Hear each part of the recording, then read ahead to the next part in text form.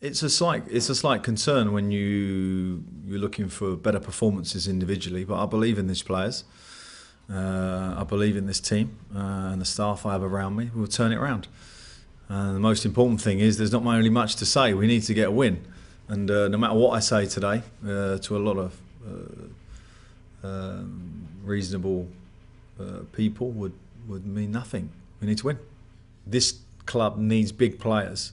You cannot win games at Newcastle because we're a big scalp for any team. For Swansea, we're a big scalp. Beat Newcastle. Forget where we are in the league.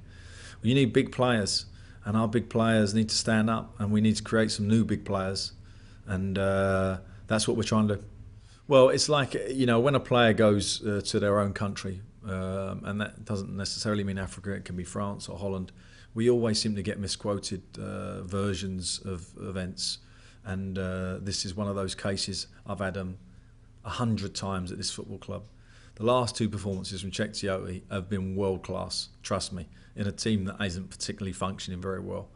So that says it all for me. He's a fantastic player, a big character for us, and I look forward to seeing him on Saturday doing what he does, and that is play football very, very well.